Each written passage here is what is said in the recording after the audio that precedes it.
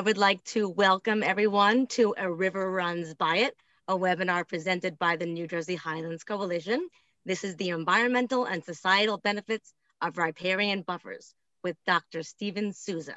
So we're going to learn about riparian buffers, what they are, why they exist, and how they protect water quality in streams and rivers. So today should be a very exciting presentation. Without further ado, we're going to get into some short introductions. We've got a lot of great partners and sponsors who have supported our program today. And it's critically important that we have these sponsors to help promote these issues and these discussions that are important. And these are things that we don't often talk about, but conversations that need to be had with the public.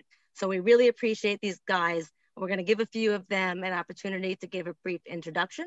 Then we're going to hear a little bit from the Policy Director, Elliot Ruga of the New Jersey Highlands Coalition.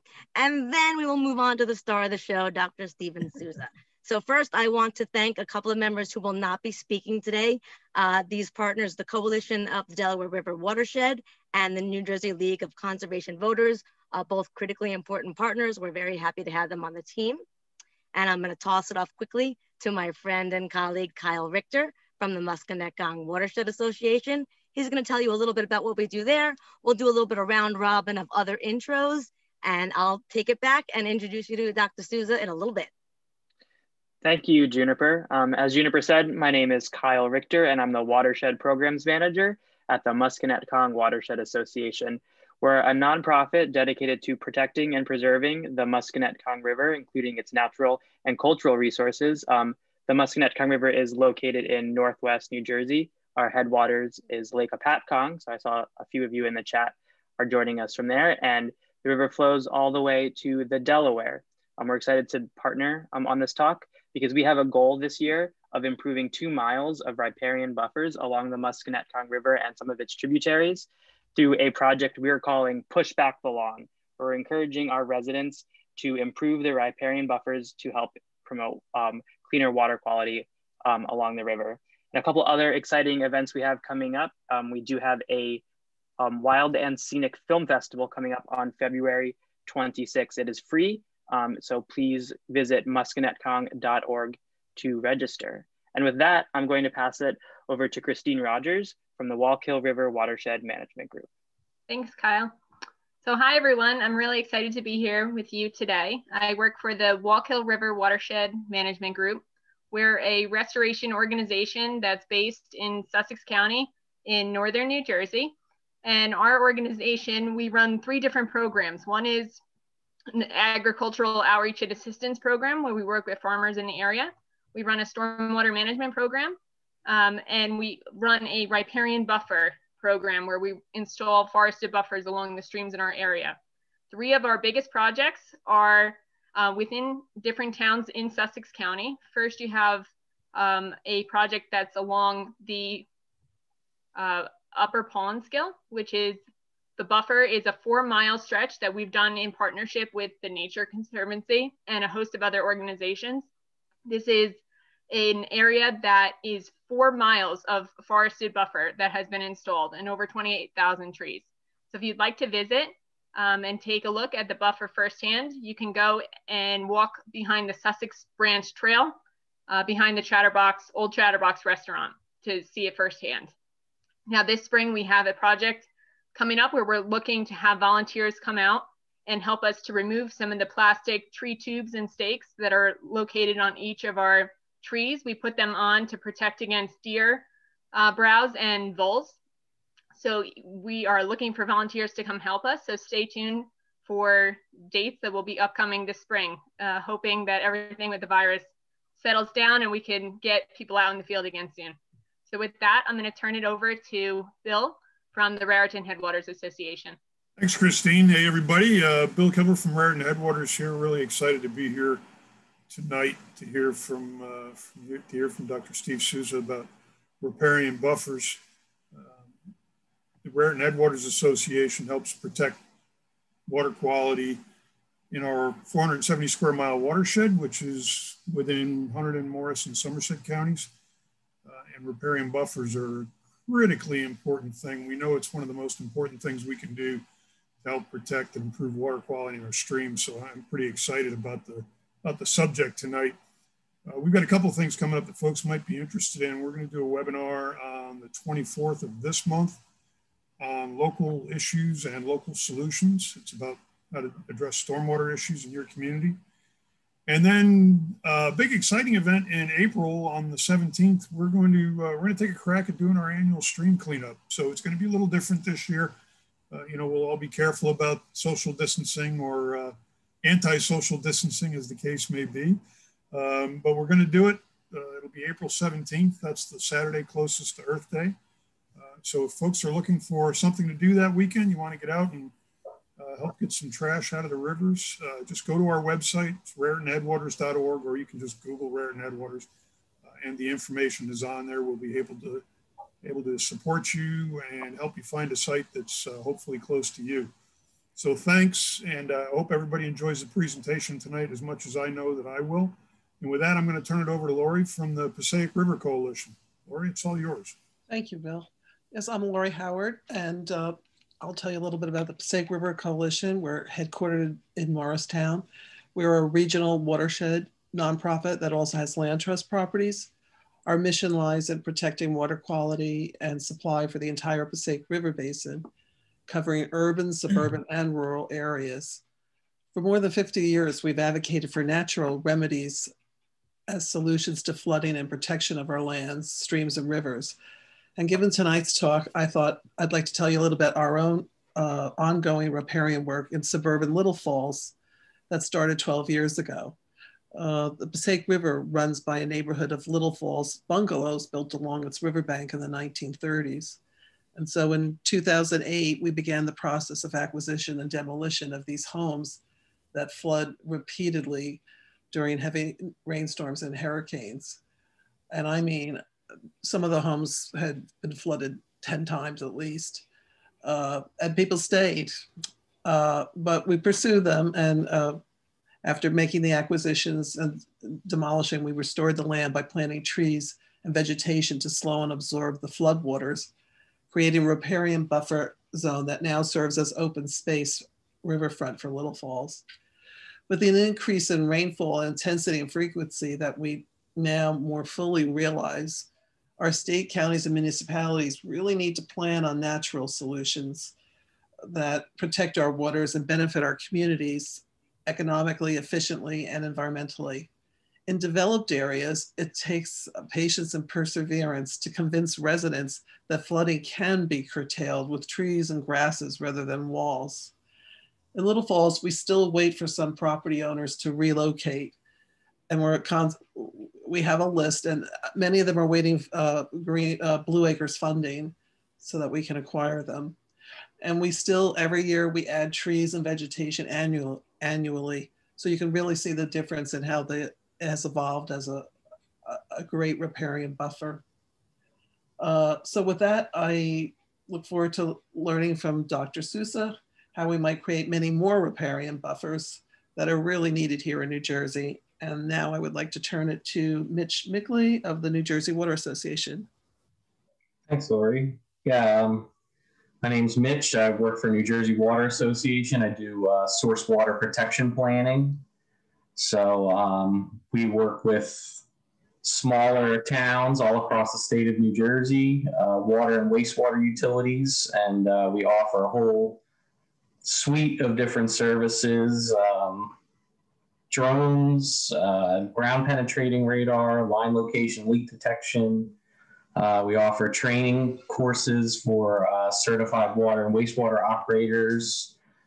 Right now we're just rolling out an apprenticeship program because a lot of utilities are very short-staffed and a lot of people are retiring now. So they're looking for sort of the next generation to come in, which is kind of exciting from my standpoint. I want to see more environmentally savvy people coming in and, running Department of Public Works and water departments and things like that. That would be really cool to see. We also do energy efficiency audits, and yeah, feel free to reach out to me, or if you have any questions. I guess it's back to Juniper now.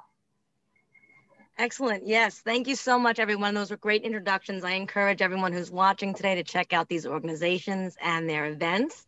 I should probably have mentioned that my name is Juniper Leifer and I am the moderator this evening. So I'm happy to be here with you all. Very quickly, I'll tell you about the program that I run, Lopakon Creek Initiative, because it is a program of the New Jersey Highlands Coalition.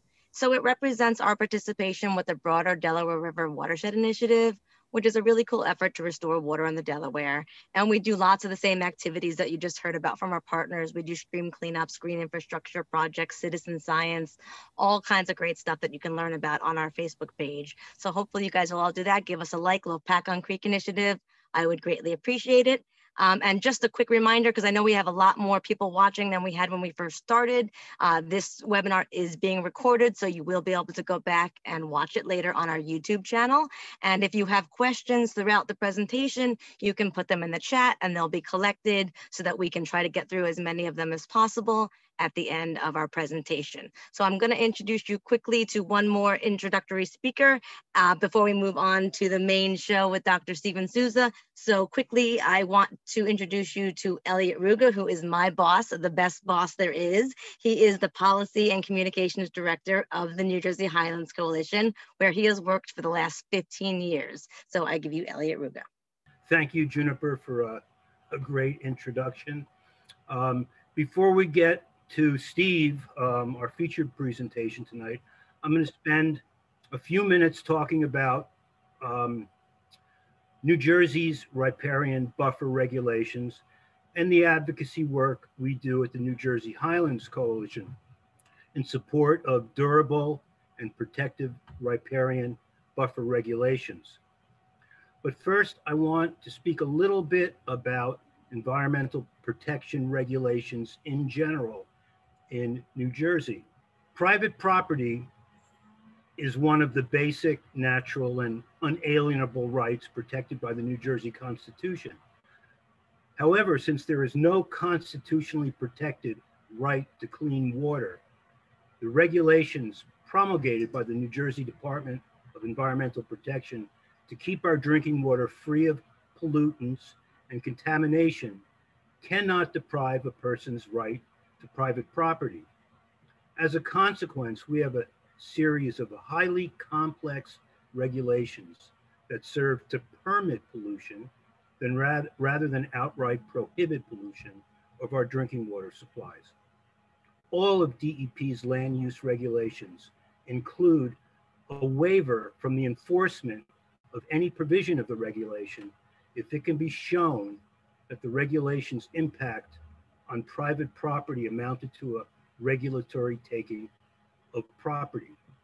A regulation cannot deprive a property of its usefulness and economic value, and that extends to buffer regulations as well. DEP classifies all surface waters under the surface water quality standards, and based on the classification, under the Flood Hazard Area Control Act rules, these classifications determine the width of the riparian zone, whether 50 feet, 150 feet, 300 feet, and the degree that vegetative buffer can be disturbed and the level that the waterway is protected against degradation. New Jersey has both freshwater and saline waters.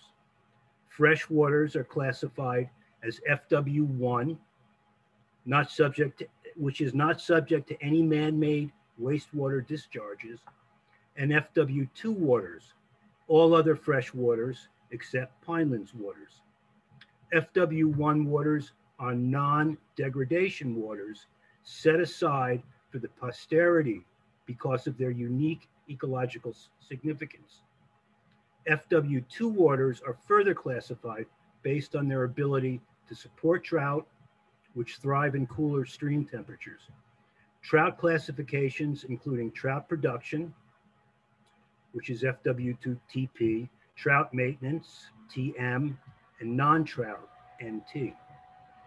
Saline waters are classified as saline estuarine, which is SE, and saline coastal, SC, SE waters are further classified as SC1, SC2, and SC3 waters based on their ability to support recreation, shellfish harvesting, and warm water species.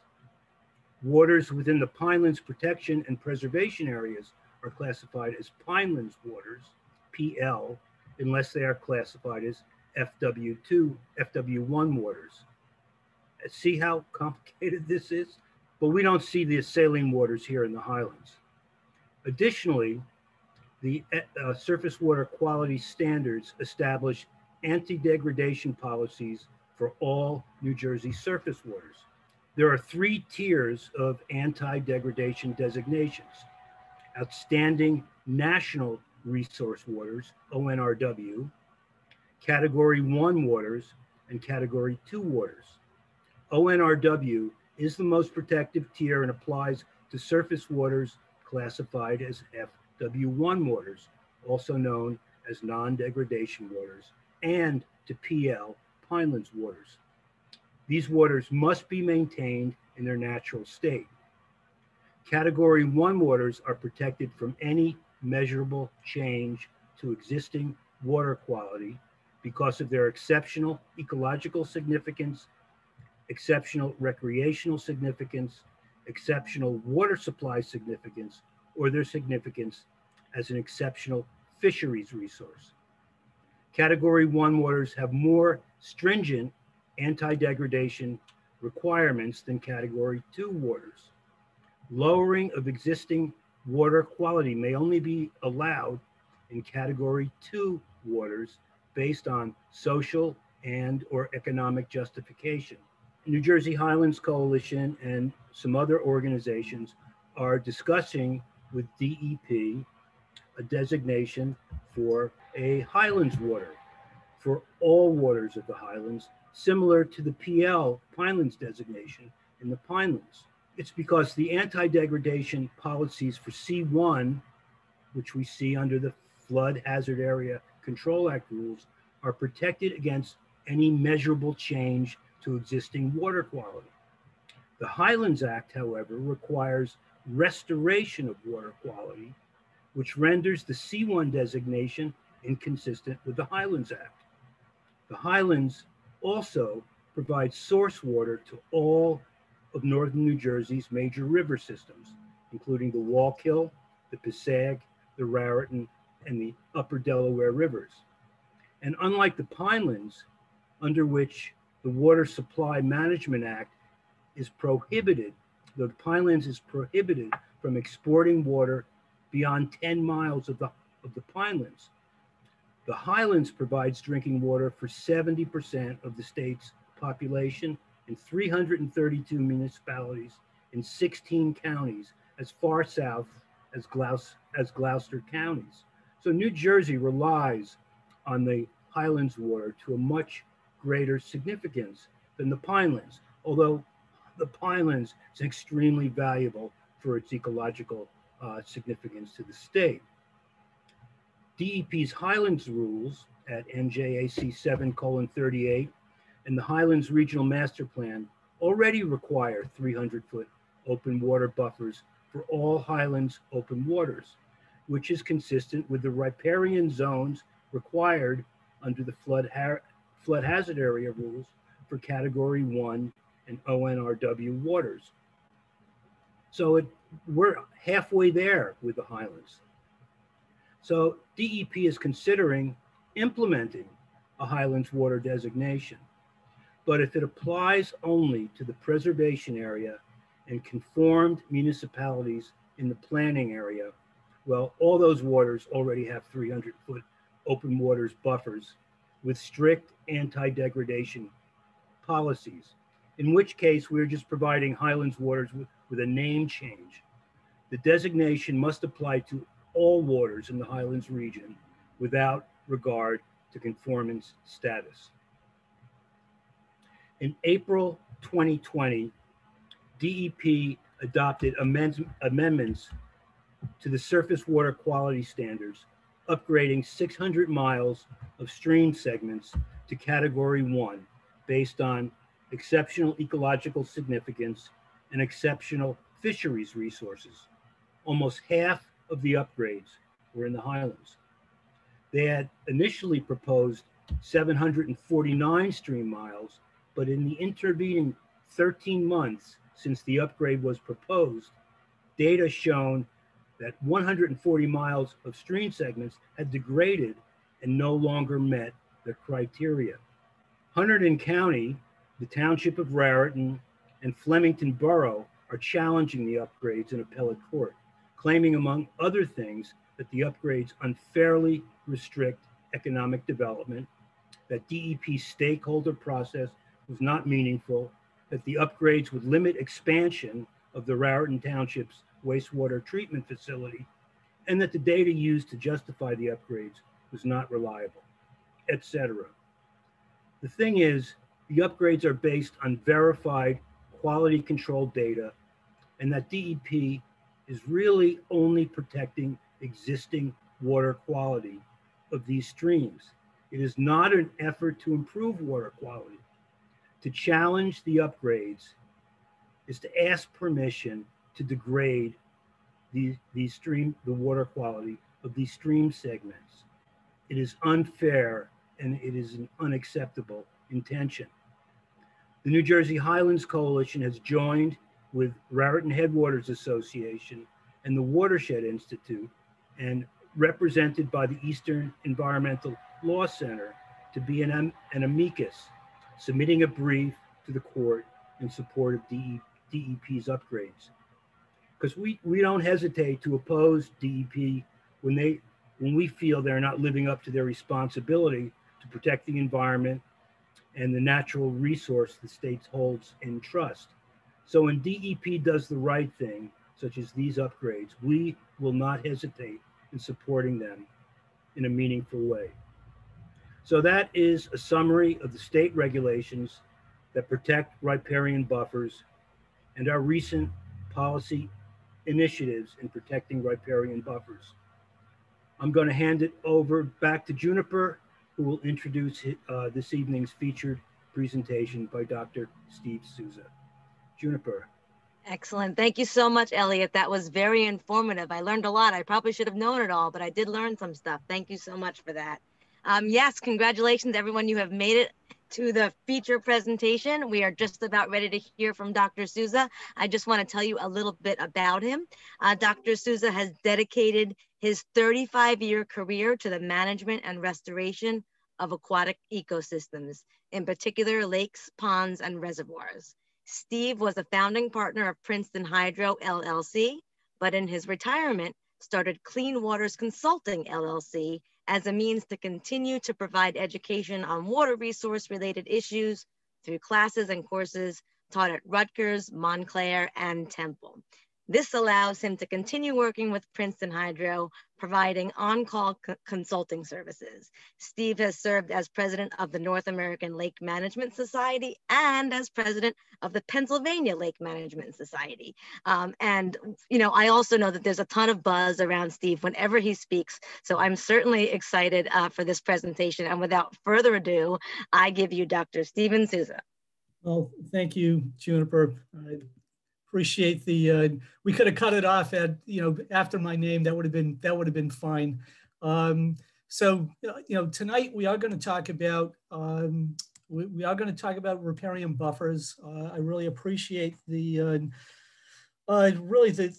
lead up that Elliot provided, and we're going to touch on a number of the things that were discussed by our project partners with respect to the type of work that they're doing. So I want to again extend my thanks to the Highlands Coalition for having me here this evening, and as well as to all of our project partners and Juniper and Zach and Elliot, all of the folks that are working behind the scenes to make sure I don't stumble along the way here. So we'll get right into it. And tonight what we're going to cover is what's a riparian buffer. We'll look a little bit at some of the legal and environmental definitions, primarily the environmental definitions. I'm going to spend a fair amount of time really talking about the ecological functions and the ecological services and the difference between those that are provided by riparian buffers. And then we're going to look a little bit on some of the ways that riparian buffers end up getting impacted and the compromised conditions that leads to with respect to water quality, our benthic invertebrate community, the aquatic insects, and the fishery of these water bodies. And then I want to close out with some pretty neat examples of some riparian buffer restoration projects that I hope you find as exciting and intriguing as I do. What I'm not going to cover, and I'm glad that Elliot did go through some of these things, is how to delineate a stream's riparian buffer in New Jersey in accordance with the Flood Hazard Control Act, NJC 7:13. We're also not going to look at the various factors and conditions that define the width of a riparian buffer. And also the other thing we're not going to look at is, let me just go back to that slide, is what activities are allowed or not allowed within the riparian buffer. As Elliot pointed out, there's a lot of enabling regulatory permits that really provide property owners with the legal ability to make at times actually some egregious changes to the riparian buffer that have some significant environmental consequences. But we're not going to talk about that tonight. I want to start off with a quick definition of riparian area. And this is where things get maybe a little bit complicated in terms of terminology. What I've done is I've synthesized a very, very lengthy definition down to a few bullet points. One of the main things that when we talk about riparian buffers or riparian areas is we want to remember that what we're talking about is a vegetated ecosystem that exists alongside of a water body. It could be a lake, river, or a pond, and through which energy, material, and water pass. Now that's very important, and we'll come back, in terms of why I've underlined that. But when we think about riparian buffers and riparian areas, these are very dynamic areas that really function in a very strong manner to protect the water quality of those ecosystems that they're associated with. Now, in some cases, when you look at the EPA's definition, a lot of the state definitions as well, as you go from New York, Pennsylvania, New Jersey, throughout New England, typically the riparian area will encompass wetlands as well as uplands. It's going to include, by definition, floodplain, or maybe not all of the floodplain, but a lot of the floodplain, and in some cases, even transitional uplands. The riparian buffer is part of the riparian area. Again, this is as per EPA, but just think of it as the land that's adjacent to a stream. And one of the things that I want to really kind of like kick things off with, and I think, when you heard like Christine and Bill and Lori talking, these are components of the ecosystem that provide a lot of societal benefits. And these are those ecological services that I'll talk about where they're filtering various types of non-point pollutants and then mitigating flood-related impacts. Now I've added a couple of references here that you can go and take a look at just to, again, maybe delve a little bit deeper into some of these definitions and also in terms of the functionality of riparian areas and riparian buffers. Closer to home, as Elliot pointed out, the width of the riparian buffers in New Jersey are that's really legislated or regulated under New Jersey Administrative Code 7:13, which is the Flood Hazard Act. And as most of you know, it could vary in width from 50 to 150 or 300 feet in width. And that's measured on both sides of the waterway. Now, according to DEP, almost every single waterway that collects runoff from a contributing watershed of at least 50 acres will have a riparian zone. However, they also make the point that any stream, naturally occurring stream with a discernible channel, so this would be a defined bed and bank, is also going to have a riparian zone, regardless of how small the area is that is draining to that stream. So these are just some definitions, but I think, again, what you'll see here, both if you look at EPA and DEP, as well as some of the other state definitions, is that really close linkage between the riparian buffer, the riparian area, and the stream. And if you look at why we're trying to protect riparian areas and riparian buffers, it's really a function of the Clean Water Act that recognizes the importance of these features in terms of protecting clean water.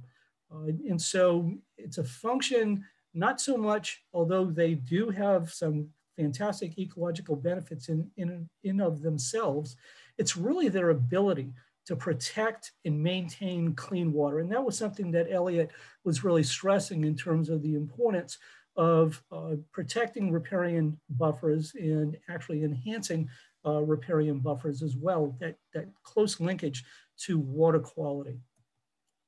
This is just a general schematic, and I could have probably pulled just about any schematic of a riparian buffer, and they would have all probably looked very similar to this.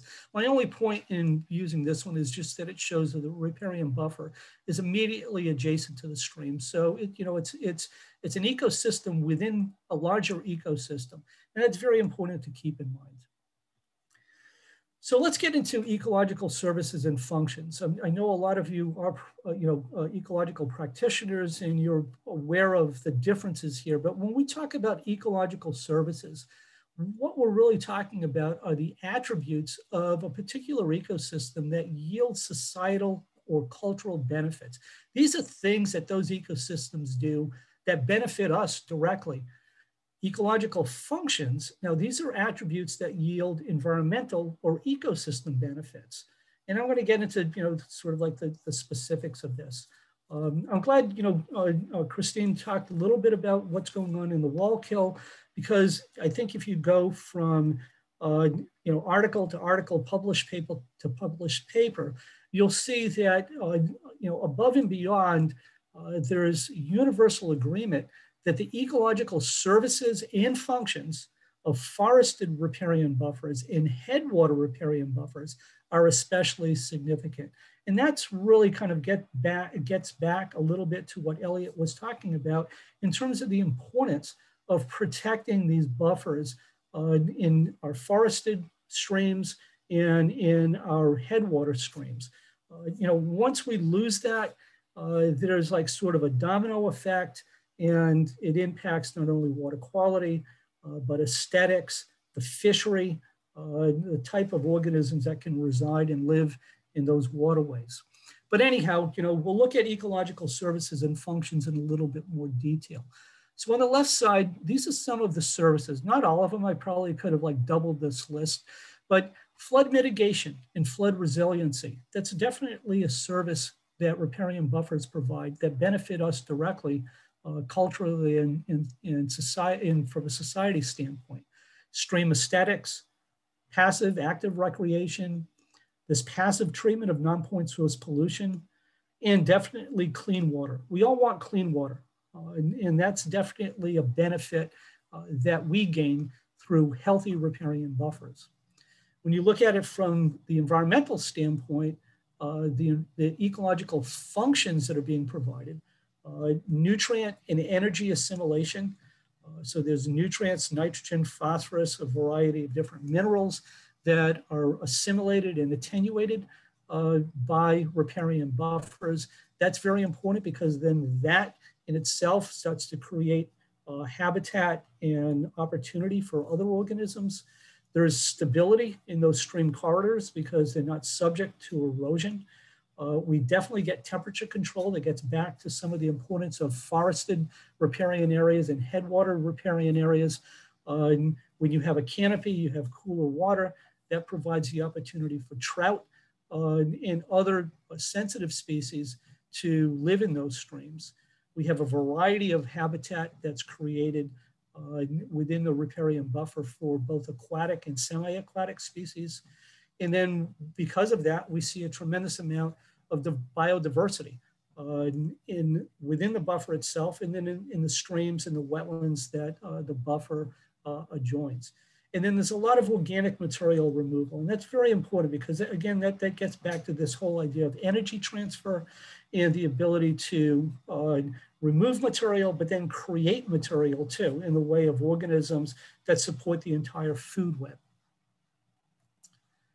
Okay, so how do they function?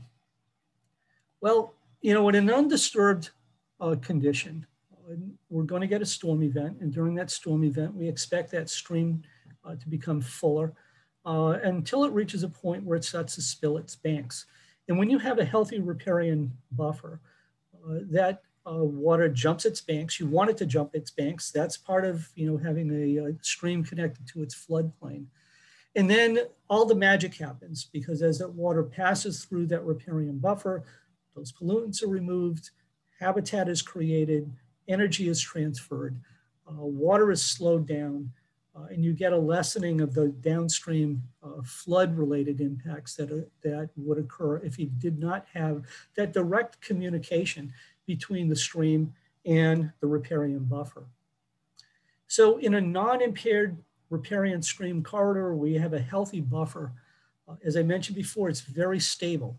Streams do move around, over time. That's to be expected. But there's a given amount of stability on those on the banks of those streams, and you don't see massive erosional problems that you do when you start to have impaired buffers. As I mentioned before, as the stream jumps its banks and gets out into the riparian buffer, it's going to help dissipate some of that erosive flow and the energy that's associated with that can be extremely damaging, not only to the environment, but to human-made features as well. So in that way, it helps control flooding, it intercepts pollutants, facilitates recharge. We have these healthy vegetated areas where water can soak back down into the ground. And as I mentioned before, a variety of different habitats and this resiliency that you really need to have in a healthy ecosystem. This is why when you walk through a stream corridor that has a very healthy riparian buffer, you don't see these steeply incised stream banks. And it's because the stream is in communication with the riparian buffer and in communication with the floodplain. And as a result of that, the stream can easily jump out of bank and flood those areas just the way it's supposed to do in nature. When we have an unhealthy riparian buffer, you're going to see those incised streams where there's a drop-off, a significant drop-off between the land and the stream channel. And that's a very unhealthy situation. And we'll look at some examples of those when we talk about mitigation of these problems. So the loss of channel resiliency, it's really a function of losing the buffer. And what ends up happening, sometimes it's not even these egregious impacts. These are very simple, maybe what people would think of as their right to mow down vegetation, to clear trees, to mow right down to the edge of the stream, or to farm right to the edge of the stream. All of that basic clearing and filling and alteration of that riparian vegetation starts that whole domino effect. That really leads to situations where the ecosystems become much less stable. And then as a result of that, there's a whole number of ecological impairments that occur in the waterway itself and in the adjacent riparian buffer, as well as the adjacent floodplain. And then, as we think about this, and here's some examples, I mean, when you take a look at the picture that's in the top right-hand corner, this is a riparian buffer that no longer exists because essentially all the vegetation has been cleared right to the edge. You can see right here this example of how the stream is caving in, this incising of the stream. And this is a function of really too much stormwater and not the ability of this stream to communicate any longer with the riparian buffer or with the floodplain, and you start to get this impact. Then you add to it simple filling as a result of people blowing their leaves in, never mind dumping debris or pushing in soil. Other impacts we see, eutrophication, like down here in the bottom right-hand corner, as a result of too many nutrients. stream scour, where we start to get some significant erosion. This is a stream down in Middlesex County that has acidic soil. So once the vegetation is gone, it's really difficult to get it revegetated, and you start to see these real significant problems with the stream bank collapsing. And then, worst case conditions, you end up with a combination of events that result in some, like a fish kill. So how does land development impact riparian buffers? First off, there's an alteration in hydrology. So when we talk about hydrology, we're talking about volume. There's too much water, or conversely, too little water. If we have a lot of pavement in our riparian areas, in our flood zone, our floodplain, there's no place for that precipitation to go other than just to barrel on downstream. We need that precipitation to soak into the ground. Another ecological function that's provided by riparian buffers. That ends up filling sort of like that superficial aquifer that is essentially the big sponge that gets squeezed between storm events that provides base flow. So, when we start to develop and lose our buffers, what ends up happening is we alter the hydrology. There's either too much water or too little water. We have altered hydraulics. Now this refers to rate, how quickly that water comes at us. Now we've increased flow rates. That ends up causing physical damage that's typically associated with erosion. We have other physical damage that, as I showed in those previous slides, simple clearing and filling. When you disturb these areas, it makes them very prone to invasive plant colonization. A lot of plants, like for instance, Phragmites, really, they do very well in situations where the hydrology is very unstable, and also where all the natural competitors, plant competitors for space have been lost.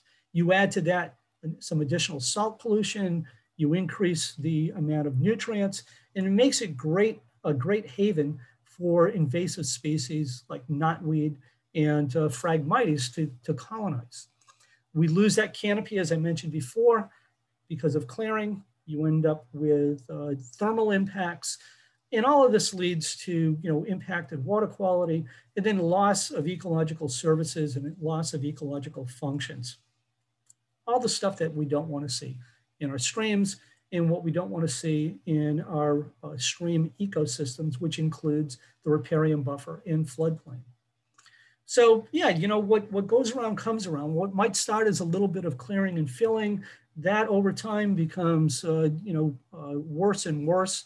We end up with that altered hydrology, more erosion, more thermal pollution, more non-point source pollution, degraded water quality, and then again, the loss of ecological services and functions. And it's all because of a little bit of watershed development, a little bit of clearing that then just starts to build upon itself. One of the, my background, I have a couple of degrees in fishery, in the fishery-related fishery biology, and there's a lot of fishery impacts that come about as a result of lost riparian buffer or compromised riparian buffer. The big thing is that loss of canopy cover. You end up with those thermal impacts, but then that also has a big effect on the availability and the diversity of food, particularly aquatic insects, which are critical for young fish. As you lose tree cover, you lose a tremendous amount of the aquatic insects that are critical for those young fish species. You also lose what's referred to as woody debris habitat, which is critical for the success of fish, various invertebrates, including aquatic insects, as well as a variety of different amphibians. Obviously, you end up with stream bank instability, more sedimentation. That then causes the smothering or the occlusion of fish habitat as well as aquatic insect habitat. You see big changes in the type of insects. We no longer have the filter feeding aquatic insects. We have more of the detritivore type aquatic insects. So there's a whole, again, impact to the entire food chain. And then with that increase in eutrophication because of more phosphorus and nitrogen loading, that also alters the entire food web. And eventually that has a big significant impact on the type of fish that can successfully live in that stream or river ecosystem. And as I mentioned before, we start filling our riparian buffers, start to compact them, and we lose flood storage. And with that, we lose base flow.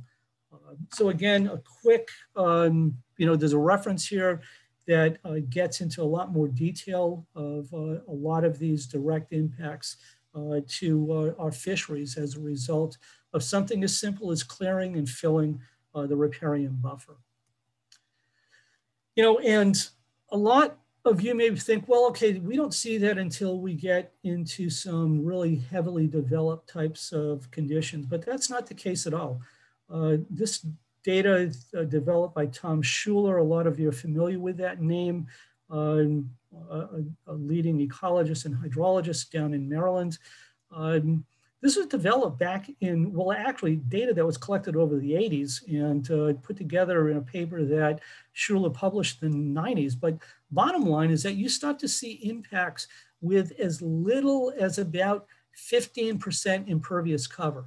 Now, those of you that are planners or sit on a planning board, you know that low intensity, small scale residential development is typically about 20 to 25% impervious cover. So we're talking about development that's probably on the order of about 1 house per acre, or maybe even a little bit less, that starts to trigger these types of impacts. So it doesn't take a lot to really start to impair and degrade our riparian areas. How do we avoid these problems? I could spend, really a whole seminar on this, but I think that you heard, a little, from Bill and Christine and Lori, Elliot, Juniper, about, the measures that they're taking in their watersheds to stop the filling and disruption of riparian buffers. Something as simple as push back the mow. I love that. We really try to educate landowners not to mow right to the edge, because in reality, they're hurting themselves. A lot of this comes down to, I think, fear of nature. And maybe it gets back to, these large English meadows where, people want everything nice and neat. But there's something to be said about the chaotic nature of a natural environment. There's a lot of going on, really positive things that are going on there. And so this tendency to mow down vegetation so we can get to the water's edge, or see the water more easily, that just leads to a whole bunch of problems, including invasive species. We need to practice good stormwater management. Those of you who have heard me speak in the past, I am a major advocate of proper stormwater management, particularly the implementation of green infrastructure and the use of natural techniques to really reduce the volume of runoff and to promote recharge. That's all very important, not only mitigating peak flow, which comes down to controlling flooding, but doing these other things that are critically important to maintaining good stream health. And then protecting the canopy and deer management. I remember, and I'm dating myself, but back in my college days, going out with our classes to identify trees. I mean, we'd have a tough time getting through the understory. And really was a function because, deer were not as prevalent, and you didn't have as much deer damage. So deer management is also part of riparian buffer management as well. Okay, so that's a little bit of sort of like riparian buffer 101. What I really want to do is spend the rest of the evening talking about a couple of case studies, one up in Morris County, the other one in Hunterdon County. And these are really pretty cool projects that I had the opportunity to work on while at Princeton Hydro. I want to say first off that, before we start doing riparian restoration, you need to collect a lot of data. It's more than just going out and planting a few trees and putting a few plants in. That doesn't hurt, but to do it and do it in a way that's sustainable. really takes a lot of data collection, because what we're trying to do is really go back and understand the natural processes associated with that stream and that stream corridor. So it does take a tremendous amount of data collection. So although I'm going to show some of these examples, I want you to understand that before we even got started on this, there was probably 2-3 years worth of data collection and a lot of analysis to get us into a point where we felt comfortable with what we were doing. With the right type of data in hand, then what we can do is really work with our site. We can understand what our opportunities are. We can understand what are the things that are going to make things a bit more complex for us to to implement, and combine those, understand our site, and then start working with nature. It's really important not to force fit a solution. And I've seen this happen quite frequently with stream restoration and riparian buffer restoration, where somebody says, oh, we should put a J hook in or something like that. And it's not really a function of that stream in its natural condition. So what you want to do is make sure that you've got the right data, and then use that data to to sort of like model and restore with nature, but not force fit a solution on a particular water body. Overall, like I said, the design needs to make sense from an ecological perspective, and it needs to be consistent with the characteristics. I wouldn't do, a certain level of riparian buffer improvement, a certain type of riparian buffer improvement rather, down in Cumberland County as I would in Hunterdon County, and vice versa. It's really a function of knowing the site characteristics and the natural attributes of the water body and the riparian buffer. And, if the projected end result is not in keeping, with the native conditions of the area, you're not going to be successful, and you're not going to have a sustainable, project. So I just want to emphasize that for any of you that are, doing stream restoration and riparian buffer restoration. You really need to collect a lot of data. Okay. So the first project I'm going to talk about is Lawanica Brook. This is up in Morristown. And two separate projects. They were implemented by the Great Swamp Watershed Association in 10 towns. Both of them funded with 319 grant money, grant applications that I wrote for, for both entities. And, the bottom line with both of these projects was to really restore a degraded riparian corridor, repair an eroded stream channel, and then do some work to control stormwater runoff, which was basically the underlying cause of the problems with both of these project sites. So first project I'll talk about is by the Morris Township Police Department. Lawanica Brook. It's pretty close to Gritty Park. And the whole concept here was really to implement a stormwater management project that was really a riparian buffer restoration project. So as you know, 319 money is really for water quality improvement and particularly for stormwater management improvement.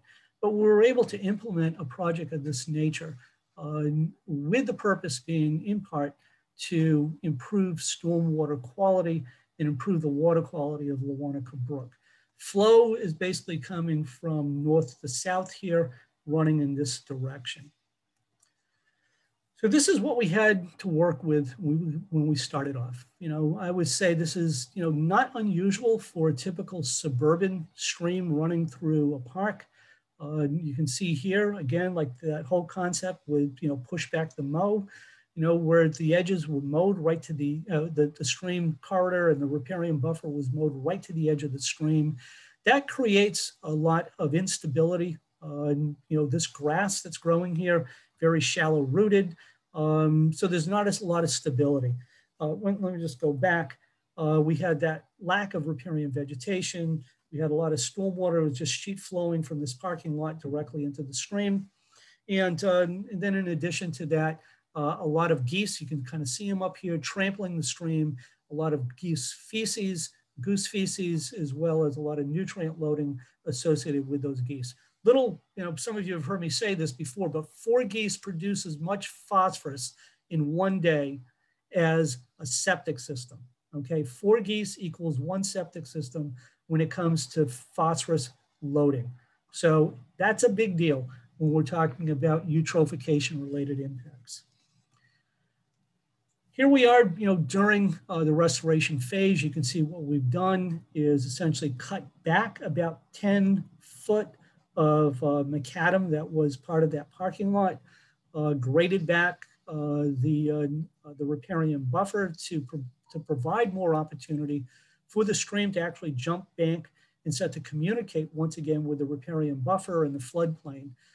These high energy areas, we've got some coconut fiber logs here. As water shoots out under this culvert, it tends to pick up some velocity here, and that was causing some erosional problems that we were able to rectify with the core fiber logs. Again, this is just looking down, downstream. And you can see here where we've cut off a good portion of the parking lot. So nothing was really lost here in terms of parking. But we've eliminated that direct runoff into the stream. A little bit closer to project completion, we have our plants in place, trees, combination of peat pots as well as some gallon container plants. All of this is to protect it from damage by geese. Here's the, so this is in June. Here we are in August. We had some really quick grow in. And you can see a variety of different types of plants that took off very, very quickly.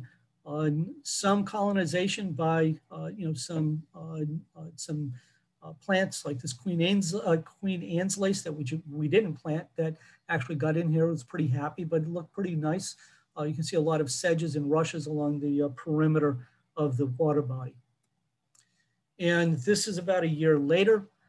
Now, some people may say this is a little bit too wild for them, but this is what a healthy stream buffer looks like. And this is a very stable system now. And again, this is about 3 years, 4 years after completion.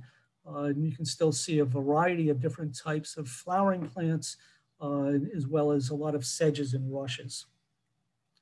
And this is an aerial photo just from this year, from 2021, Google Earth photo, just showing the width and really, I guess this is from 2020, but you can get a sense for the width and the amount of plant cover in that area. So that was a very successful project. The other project that we conducted through, with this grant money for the Great Swamp, part of this was done under the direction of Amy S. Green Environmental. A lot of this was done sort of like supplemental to the 319 project as mitigation for some wetland damage that had resulted from a power line project. JCP&L were required to do some wetland mitigation, and we were able to actually, instead of doing wetland mitigation, do riparian buffer restoration. We also, as you'll see in these photos that come up, the Seton Hackney stables are here, and this is a big riding area, and horses were actually, there's a paddock that ran right next to the stream, and so there was a lot of contamination because of the horses being put out to pasture here, and this being used as a big paddock area immediately adjacent to the stream. This is, what we were dealing with at the beginning. Some of these areas got really, really destroyed, where there was a lot of animals being held in a relatively small area. But you can see the stream is right here, and the riparian buffer is gone. What's remaining was primarily a lot of invasive species. This was the beginning of the project. It looks like a war zone, but this is what we had to do. We had to actually go in and remove, the invasive species, loosen up that soil. We wanted something that wasn't really, nicely graded. This is by design so that we could have pockets where water would sit and soak back down into the ground. literally thousands of dollars spent on horse fencing to keep the horses out of this riparian buffer. So this is about 25 foot wide in its narrowest areas and about 50 feet wide in its largest areas. And here we have, these are some of the personnel that were hired by Amy Green to come in and do the tree planting. There's over 1,000 trees and various other types of plants that were put in. These had to be, again, protected. Christine was talking about, these protective devices that you have to put around these saplings are also going to get damaged by deer. And then we had to come back out and take them down a little bit later on. But here we are. This is still the same year, like closer to the end of the growing season. And you can see we're already getting a healthy understory, as well as the trees are doing pretty well. And this is about a year later. And now we've got a really good understory that's starting to develop along with the treed area within our riparian buffer. And then this is just a recent, this was some drone footage that we took roughly about 2 years after restoration. So you can get an idea, this is the areas that we restored, the horse fencing that was put up to keep the horses out of these areas. You can see all the trees that were planted, but this extends, I believe, if I got my dimensions right, somewhere around 1,000 feet of restored riparian buffer. And then this is just a recent 2020 aerial photo, again, showing the density of vegetation within our planted area. Okay, I'm going to finish up with the presentation talking about Walnut Brook. This is in Minebrook Park in Flemington, not too far away from where I live and where the headquarters are for Princeton Hydro. This project was funded by the New Jersey Wetland Mitigation Council. And it was designed and implemented by Princeton Hydro. In particular, Mark Gallagher was my partner at Princeton Hydro. He was a project manager, and I have to thank him for sharing a number of these slides with me. But you can see here, we had an extensive number of project partners. New Jersey Resource Conservation and Development Council actually won a governor's award for this project.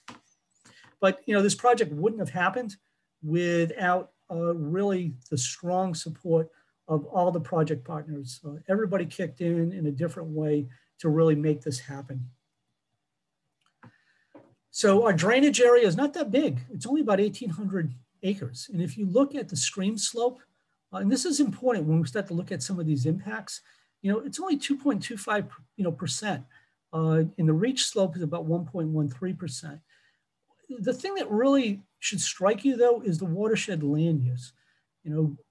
We're talking about only about 27% of the area being developed. And any of you that know this area know that development here, some pretty large homes on very large lots.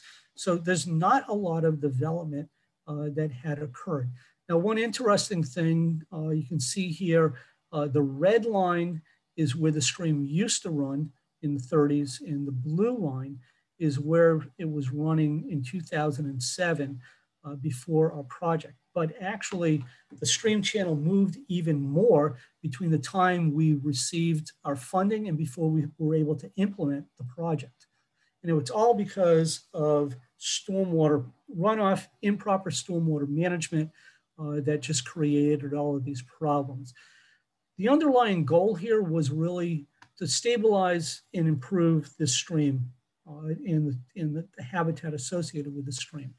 But in order to do that, what we really needed to do was reconnect Walnut Brook with its floodplain and then recreate and enhance the riparian buffer that was associated originally with the stream. In doing so, then we would be able to increase flood storage so we can hold water back in this area as opposed to shooting it further downstream and causing more flooding and erosion problems down gradient of the park. We could create some new wetland habitat, and it definitely provided a great opportunity for education and outreach. So this is what a little bit of runoff can do. You can see here that this is not even the worst portion of the stream channel, but we had portions where the bank was just caving in, and the depth from the top of the land to the stream in some places was as much as 15 to 35 feet. I mean, that's pretty significant. But this caving, a lot of you have probably seen this. This is very common in suburban streams that are started to be subject to stormwater related erosional impacts. And as I mentioned, between the time we applied for funding and the funding was put into place and all the contracts were signed, the stream channel had moved another 23 feet in given areas. Again, just a result of stormwater. And once you get conditions like this, it does not take much more to create even more damage in a very short amount of time. And as you can see, there's no riparian buffer here. The stream is no longer connected to the floodplain. This is basically serving just as a conduit at this point to just channel water downstream. Here's some other evidence of some of the problems that we were having again with the bank incisement and the caving in of the turf into the stream channel. Some of the other egregious, you don't really get a scale here. That's probably about an 8-foot drop from the top of bank down into the stream. And so, the first thing we needed to do is a tremendous amount of hydrologic and hydraulic data analysis because we really needed to fix the stream. And as you can see here, there's a lot of work that goes into this. And yeah, there's a lot of rock that gets put into place. There's J hooks here. There's a variety of different stream stabilization and stream restoration techniques that are used in this particular project. But the main thing that I want to emphasize here is the reconnection of the stream in the floodplain, and then the restoration of that riparian buffer where there was none before. It was just mowed lawn right to the edge. So this is just some diagrams of like the various things, the rock veins, J hooks, things like that, that are utilized in these high energy areas to dissipate flow and actually help the stream communicate again with the floodplain. These are really done, to kind of like control this head cut. And this, what'll end up happening is that you'll see this impact where this incising starts to work its way further and further upstream. So there's downstream impacts that are occurring, but you start to see this head cut start to extend further and further upstream. So some of the things that were being done, you don't really kind of like get like the full value of it, but there's literally hundreds of willow stakes that were placed into the ground here. These are brush piles brush mattresses rather, which I'll show you a little bit later, that we created.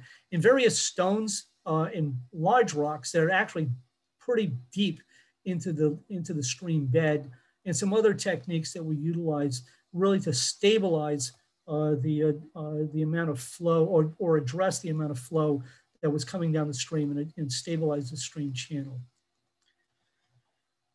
Our goal was really to get this to flood, jump its banks very frequently.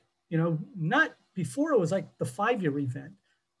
That's roughly around somewhere around 4 inches of rain over about, well, maybe a little bit less than about 3.5 inches of rain over about a 24-hour period. We really wanted the stream to be jumping bank with as little as maybe an 1.5 inches of rain, but definitely for the 1-year event, which is about 2.75 inches over 24 hours. So these smaller but more frequent events, we wanted the stream to jump bank. And so these devices not only are stabilizing the stream, but facilitating the stream to get back out into the floodplain. There's other ways of doing this. So a lot of times you think, well, the only thing I can do is go back and kind of like grade down or grade back, some of these deeply incised channels. But in some cases, what you can actually do, and in this case, what we ended up putting in is extremely large boulders to elevate the bottom of the stream. So actually bring the stream channel up during base flow conditions, so that during a storm event, there'd be that much less opportunity for it to flow downstream and more opportunity for it again to jump its banks without necessarily having to grade back a lot of the stream channel. When we got close to walking paths in like the ball field, we really couldn't kind of grade back at like a 10-to-1 slope. I mean, we had to work with what we had. You can see a lot of the willow stakes that are being put in along with the rock and these boulders that were placed to elevate that stream channel. Some more of the work that was being done by volunteers, willow stake plantings, and a variety of other plants that were placed higher along the edge of our restored riparian buffer. And these are the brush meadows, the brush mattresses rather, where it's basically just willow stakes that are basically tied together and then laid down, and then a layer of soil placed over them, and they sprout and do really well in terms of stabilizing edges, particularly on the outside edge of a stream channel. Here we have the willow stakes and willow poles that a lot of you are familiar with. And this is what things look like about a year and a half after completion. You can see that the willow stakes are doing really well in terms of blooming. This was about 2 weeks after construction was completed. You can see we've got our trees caged, some of the larger trees that we brought in. And this was an inch and 1.37 inches of rain. So this is not even the 1 year event. This is about maybe what would be equivalent to half-year event. But what's happening here is that we are maintaining the stream flow without causing any kind of an erosional problem. You can see these backwaters that are being created. This is all where energy is being taken out of this stream flow as a result of the J hooks and the various other measures that were placed in the stream channel. And then, here we have, one of the other meanders a little bit, this is a little bit lower down, downstream meander. You can start to see some of the plants starting to really colonize and do well in our buffer area. Another portion of this project was to create close to 3 acres of wetlands that involved installing about 12,000 plants. We really looked to keep it as, all native plant material, but we really wanted to increase the ecological diversity and the floristic quality. So the value of that wetland from an ecosystem standpoint, that creates, some positive aesthetics, passive recreation in the way of birding. Those of you that know Mark know that he's a big birder, and so he tries to infuse a lot of these types of elements in his restoration projects. From my point of view, we were able to increase flood storage, nutrient and sediment retention, and promote more groundwater recharge. Another societal benefit here is that the county or the town, Riparian Township, no longer had to do all the mowing that they were doing in these areas. Just let it go natural once we had got it planted and stabilized. There's a lot going on in this graph, but just wanted to use this to emphasize the number of trees that were planted, and there's our wetland restoration areas and our riparian buffer restoration areas. This is actually me over here, bent over, put in some trees. This was a miserable day. It was cold and wet, but we had a whole bunch of volunteers that showed up, and all of these gallon pots were put in, and a lot more before the end of the day. We all left soaked and dirty, but it was a really positive day. And this is our created wetland area that's adjacent to our riparian buffer. You can see here, this is shortly after a storm, and it's designed to be flooded on a frequent basis. Between storm events, this is what you see. It looks more like a meadow area. So in summary, I'm pretty close to my allotted time. Riparian buffers provide a variety of ecological services and functions, but unfortunately, a lot of those services and functions get degraded very, very quickly. the value of these buffers often underestimated. And as a result of that, as I said, either fear of nature or eminent domain, people feel that they have the right to clear and destroy some of these areas, not understanding that they're actually hurting themselves in doing so. These areas are subject to a lot of various impacts, whether it's because of agriculture or logging, land development, but even simple land maintenance. Just that simple mowing and clearing of vegetation creates some major impacts to riparian buffers and in turn to the quality of the streams that they run by. So what can we do? I think you've heard the message from our project partners here. Don't fill, don't disturb riparian buffers, don't mow down vegetation, remove trees, start to cut back. Practice good stormwater management. Improper stormwater management is definitely the leading cause of our water quality problems nationwide. Right now, about 80% of our water quality problems directly linked to non-point source pollution. And that's just all a function of poor stormwater management. And there's things that we can be doing on our own as well as on a community scale to reverse that. Wherever we have the opportunity, we want to protect and enhance that canopy. As I said before, forested buffers and headwater buffers, riparian buffers are significantly important in terms of that entire stream ecosystem. When we have the opportunity, yes, replace invasive species with native species. I know it's easier said than done. And then control and manage deer, because a lot of our secondary impacts, I think, to our riparian buffers is a function of deer browse. Any of you that have gone out to Bowman Hill, you can see the value. They've fenced off areas, and you can see without the deer browse, how healthy those riparian buffers are that run through the streams, as well as the native forests within the confines of Bowman's Hill.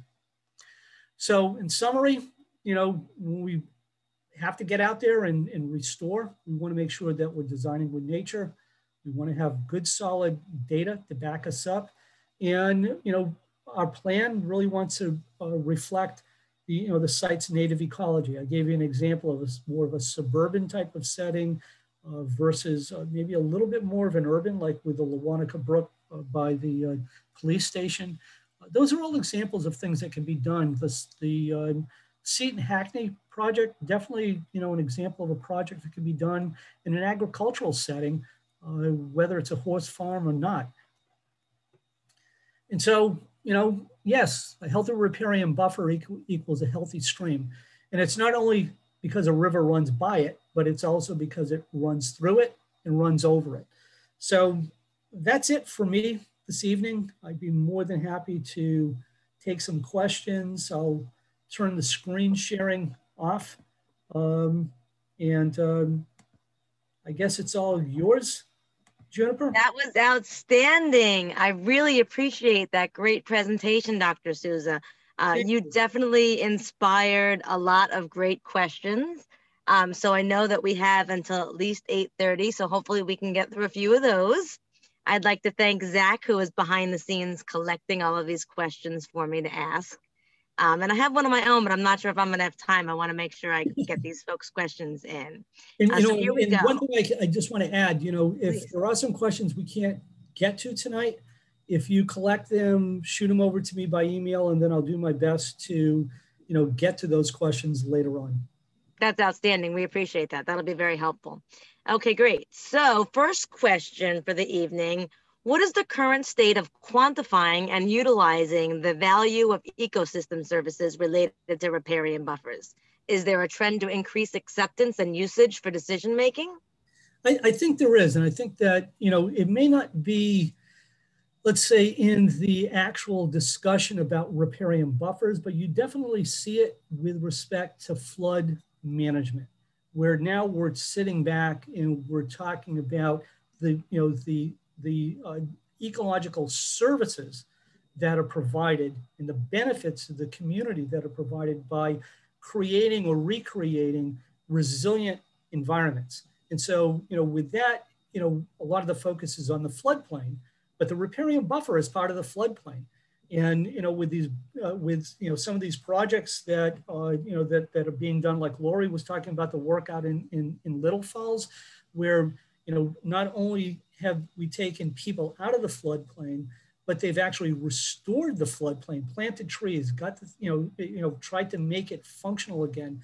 I think that's where the dialogue, you see it the strongest, is because in New Jersey, we've been impacted so much by flooding, and some of these areas have chronic flooding. It's much easier to talk about the ecological services when it comes to stormwater and when it comes to flood management. Right, very good. Excellent. Okay, here's another great question. A lot of waterways, streams, and creeks in my town are on private lands. How can I go about getting these property owners to consider riparian buffers and implement green infrastructure? That's a really good question. And I think that number one, it comes down to education and outreach, and like anything else, people are just inherently selfish. So you have to give them a message where they say, wow, this could benefit me. And then there might be, action taken. So, I've had situations where people have, would contact Princeton Hydro. They say, oh, my stream is failing and I need some help here. And we'd go out, and first thing they would want to do is like put a pipe in there. Oh, why can't we just like pipe it or culvert it or put a bunch of rock in here? And it's like, no, what you really want to do is sort of embrace this as a stream and, think about how to do this in a way that, enhances the environment and protects you at the same time. Now, granted, there's still a lot of work to be done because, people, I do feel that people are inherently afraid of nature. And, there's just this, I have to clear it. I have to get rid of all the snakes and the ticks and everything else. But it really comes down to education and outreach. You can regulate it as much as you want, but unless people feel, that tie to the land, right. It's going to be a difficult sell. So no, I'm an optimist. I really feel that we can do this, but it does take a lot of effort. I won't deny the fact that it takes a lot of effort. Yeah, it's definitely a what's in it for me thing. And I think that you do have to convince folks of the value. And then sometimes I think it's helpful to kind of talk about the cost of inaction, all that flooding that you talked about, all those consequences of not taking proactive action. All right, some more great questions. Okay, I mean, we've had more success doing that with stormwater, particularly like with towns trying to get them to go to green infrastructure and get away from a standard detention basin to like a naturalized basin.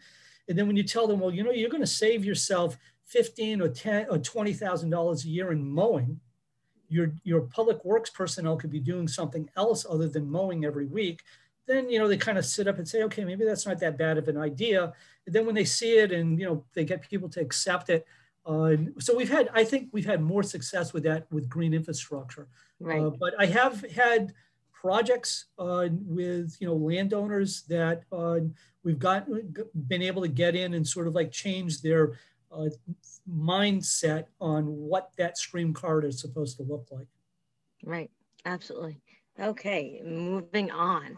So how do you plan for stormwater runoff from a parking lot when developing a buffer? Are there some basic steps to consider? And how might stormwater utilities help protect and restore riparian buffers? Okay, so don't let me forget to talk about the stormwater utility part. But the first part is what I call divide and conquer. So with green infrastructure, to have green infrastructure work, you really need to be thinking about managing runoff from as close to the point of generation as possible. So the standard approach is to think about it at the end where it gets routed off of the parking lot and then you've got a whole bunch of water that you have to deal with. There may be other ways to redesign that parking lot so that you're managing some of that runoff prior to it getting over to the stream buffer. I've worked with a lot of lake communities, and it doesn't take a lot of, again, changing their thought process when you start saying, okay, you don't need to give up like a ton of parking spots. We can do this by managing the runoff closer to the point of generation. And then when we get closer to the stream, yeah, we're going to have a buffer there, but they're envisioning, oh, we have to have a 50-foot buffer. Maybe we can do it with a 20-foot buffer, you know? So it really comes down to understanding the site. And what I say, you know, like what I like to call sort of either turn your watershed inside out, think about like, you know, where water's coming from and deal with these small chunks rather than just trying to deal with it at the end. Right. Okay, great. And the stormwater utilities, yes, absolutely. Because green infrastructure, the success of green infrastructure is a function of maintenance, okay? Just because it's natural does not mean it doesn't need to be maintained.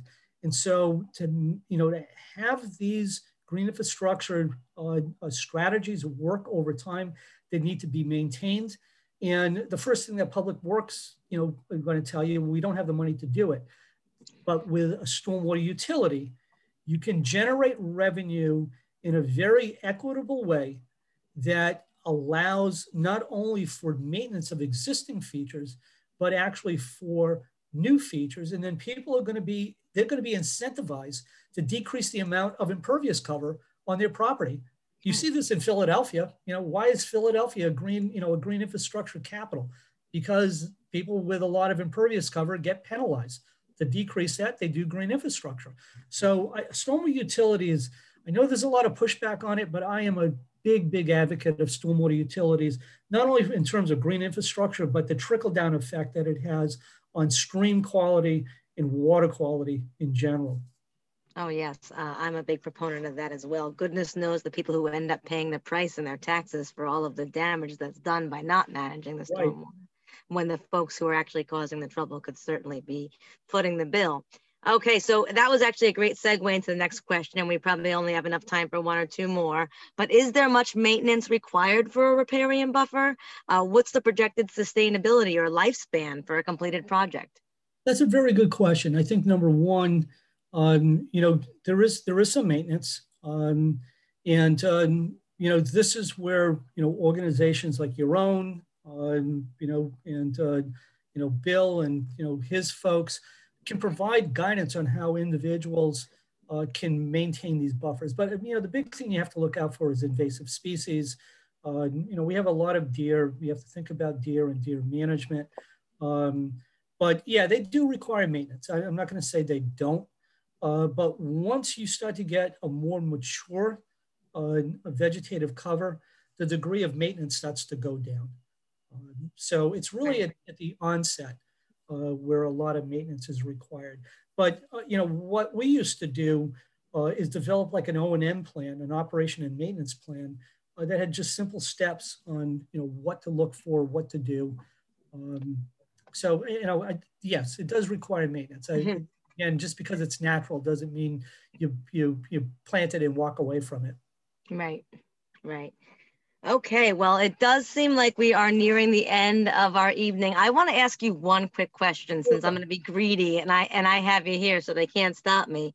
I was really interested in some of the pictures you were showing on the stream bank restoration work in a couple of those project areas. And I'm wondering on projects like that where they're putting a lot of riprap and rocks like along to restore the stream banks, but then they don't go the step further to also, you know, restore the buffer.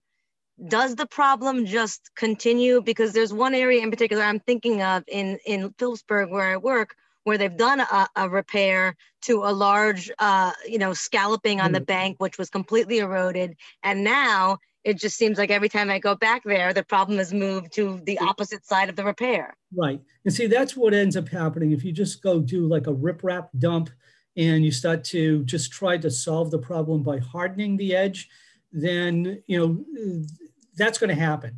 But, you know, in certain areas, you know, where we were able to use the core logs, there was, you know, there was increased velocity there, but not so much that we had to put, you know, stone. But you're going to reach situations where the, you know, the stream is going to have velocity and the flows are going to, you know, at a given rate that you need to use rock.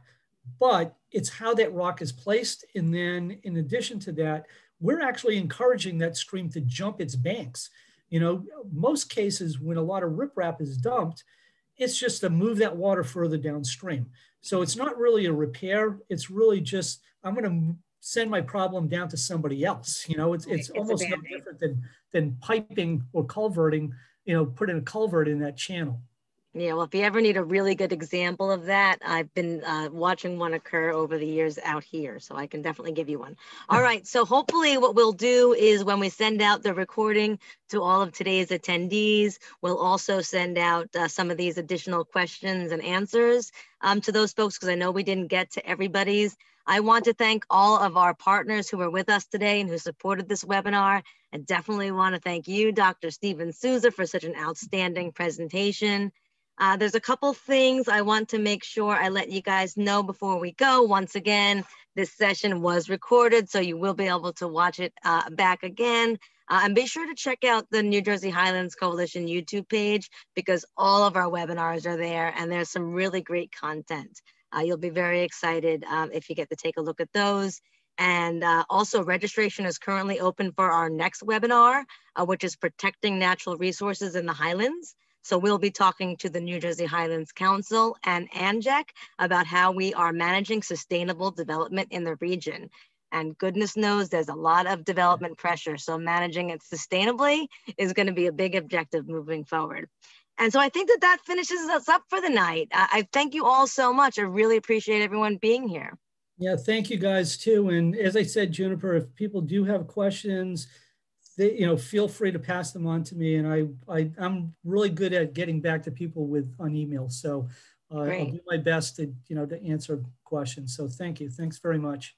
No, I really appreciate it. This is simple stuff that people really just need to have an understanding of. And I think that the more conversations like this that we have, the more we can kind of change the public educational level. Absolutely. All right. Well, thank you. Thanks for having me this evening. And thanks to everybody, our sponsors. And again, to you guys working behind the scenes, making this all happen. Appreciate it so much. Excellent. Thank you. I guess we're all set, Zach.